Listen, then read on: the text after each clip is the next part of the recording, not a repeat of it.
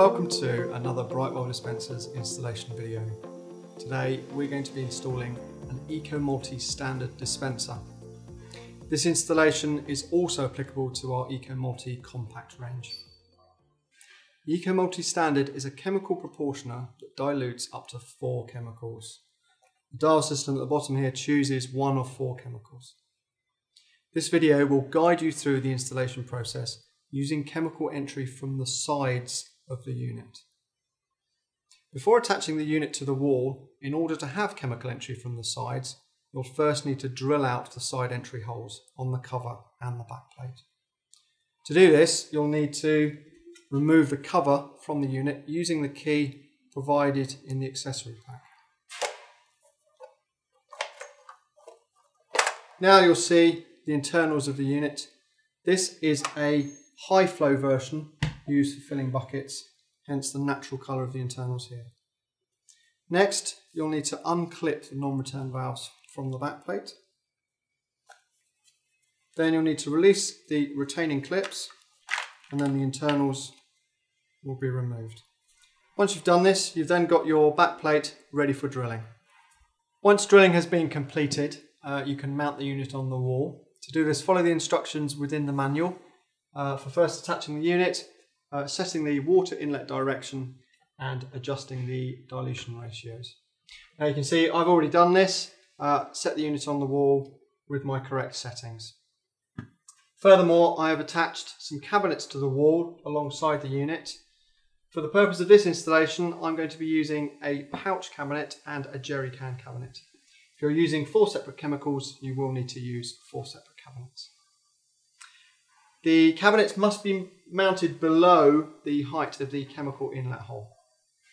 Please refer to the instructions for more detailed information. Furthermore, the direction of the chemical outlet of the jerry can and the pouch version of the cabinets can be changed from left to right.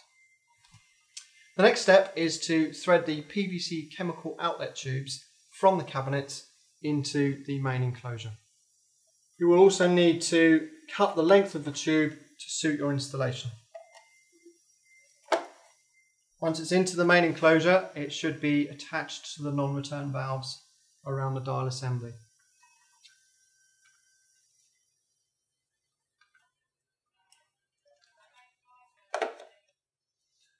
Once you've connected the clear PVC tubing onto the non-return valves, you should position the non-return valves such that they are adjacent to the chemical inlet holes.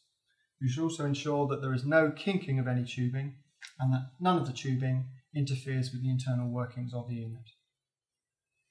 Once you've arranged your non-return valves and the tubing within the unit, the next step is to attach the outlet tubing. So this is my bucket outlet tube, making sure the arrows are pointed down.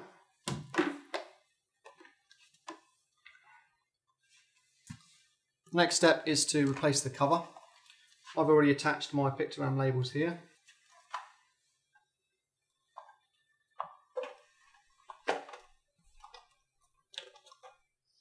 Next, connect the water mains.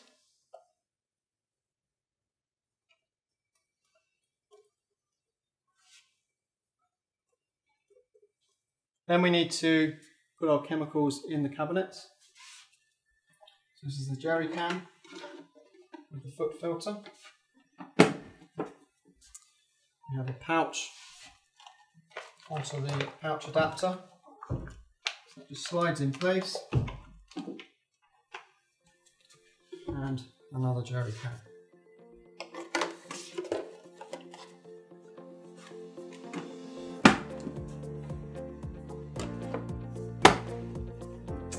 And that completes our installation. Thank you for watching. Please get in touch if you have any further questions.